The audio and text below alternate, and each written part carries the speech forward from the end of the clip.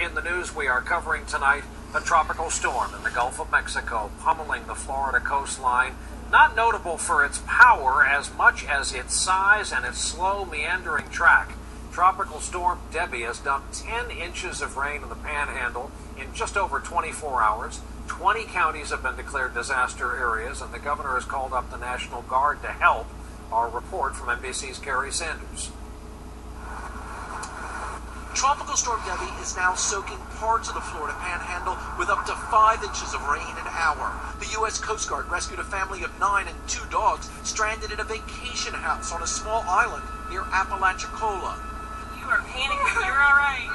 And there have been at least 3 reported tornadoes. In Venus, Florida, a 32-year-old mother died but saved her 3-year-old daughter as she cradled the girl in her protective arms. There's about 400 yards of non-existent road. In Pasco County, some flooded roads are closed, and homeowners are sandbagging as fast as they can.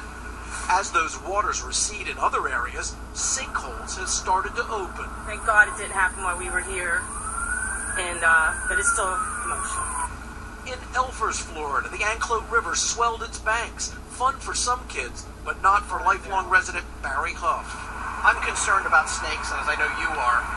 What do you need to do now for your property? Anything, or is it too late? Too late. Tropical storm Debby has hammered more than 300 miles of Florida. 50-mile-an-hour gusts have knocked out power to more than 35,000 residents and forced the evacuation of 600 inmates from a jail in Pensacola. And tonight, in Florida and southern Georgia, there are warnings to expect more of the same.